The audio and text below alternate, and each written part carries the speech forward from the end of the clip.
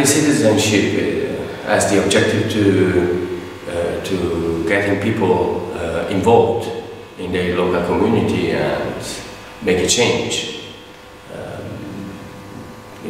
When a group of people has to deal with an objective that it's a common, and there is an impact on the society, they become active, and the results of their engagement is not so for personal needs but for general needs of the community.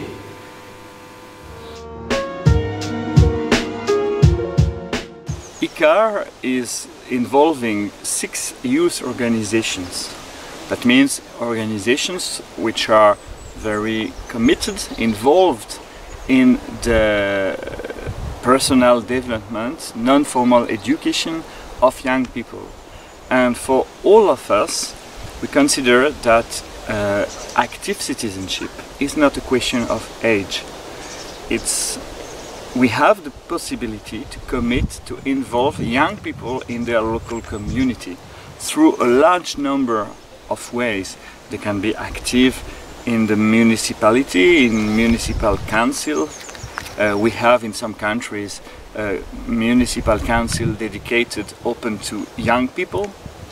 They can participate in local NGOs, and of course they can participate, they can contribute to the valorization of the local heritage. It's also a way to show that heritage is a good support for them to their personal development, to their professional development, to their skills, to their personality.